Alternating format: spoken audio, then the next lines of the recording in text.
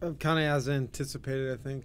The walk-in from right field was probably that moment, but then after that, it settled down as the guys started coming in, and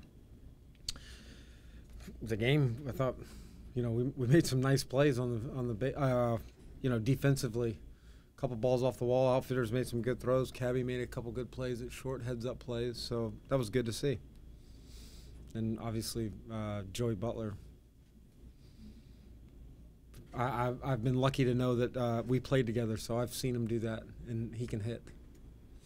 Kind of apropos that the only guy in camp who played with you that's in camp is the guy who drove in both runs. I don't know. I hope he keeps doing it though. But that was he didn't look like it was his first two at bats of the spring. As you walked out there, you looked around and everything. What were your thoughts? I was probably looking for mom and dad a little bit. I didn't know. I was asking where the family sat, and I didn't find them until right before the first pitch. But I mean, the first day of spring, in any capacity is pretty exciting, and then this takes it probably another step. Kevin, could you describe that walk-in? You alluded to it briefly, but I mean, who were you with? What was it like? What did it look like? What did it feel like? I don't know. I think there weren't many people that knew me, so I wouldn't get an autograph call. So I just walked by and disguised myself, and then I bounced back out and said hi to some fans. Everybody's been very nice, very supportive. So,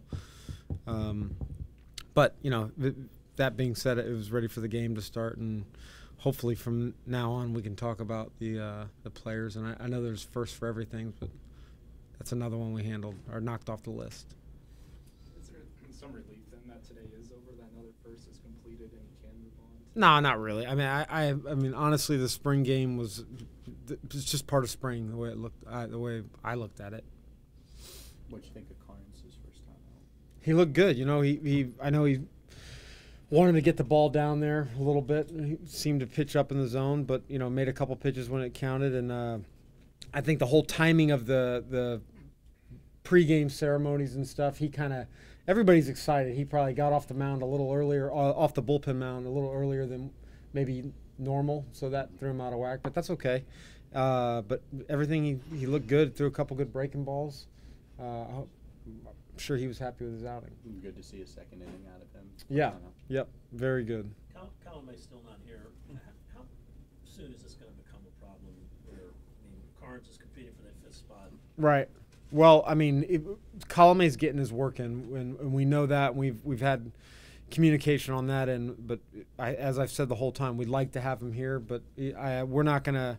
I don't think it's fair to punish a guy for not, for being held up. So he's still very much in the factor. I think it's apropos or whatever. Your first game's against last year's Manager of the Year in the American League. I didn't think about that, but I mean, I got a lot of admiration for Buck. I mean, he's done it for a long time and very well respected. And it seemed like he's evolved kind of as the players have, which is pretty impressive. I think you were 7 or 8 when he managed his first game. Was I? 1984, right? Yeah, that's about right. Yeah, that's amazing. I didn't think if you'd have told me that before the game, it might have rattled me a little bit more.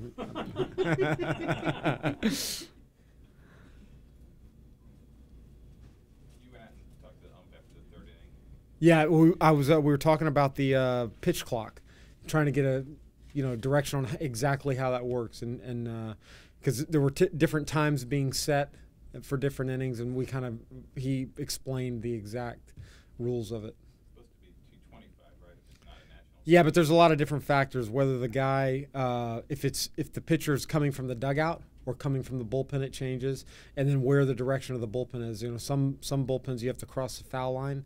That's when it would start, or the warning track, and he was explaining that.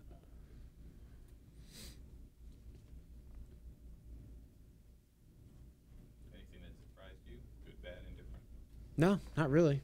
Not really. I thought the guys threw well. It's exciting to see a couple of the throws from the outfield. Kiermaier, that was, wow. But no, everybody looked good, and on to day 2. Seemed like Hockey was covering a lot of ground. Yep, he looked good, and Cabby covered a soft liner, made a nice play, and then came over across the bag on one. But The guys look really good.